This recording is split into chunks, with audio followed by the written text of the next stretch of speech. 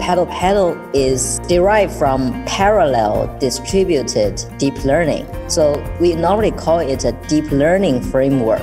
It is used to develop deep learning algorithms. PaddlePaddle is more oriented for industrial use compared to others, and we dedicated a lot of effort to reduce the barriers to entry for individuals and companies. It's not just a deep learning framework.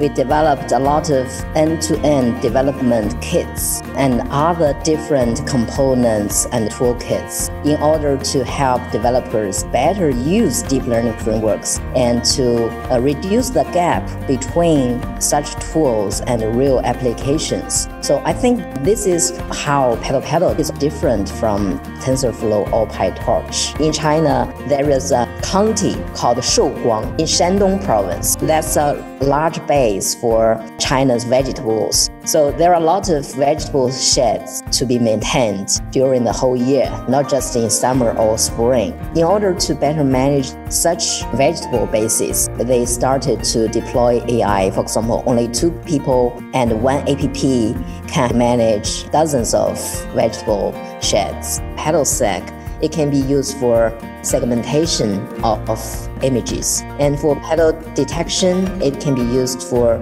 object detection. So different tools have their own application scenarios, fits the developers' requirements as well. In my opinion, it's very important as well for such platforms to further reduce the barrier to entry for individuals and companies, including big models. If we have big models, actually these big models is a way of reduce the barrier. Because if you have this foundation model, you can just adapt this model to a specific scenario, then it will work. If you don't have this one, you need to develop everything from scratch.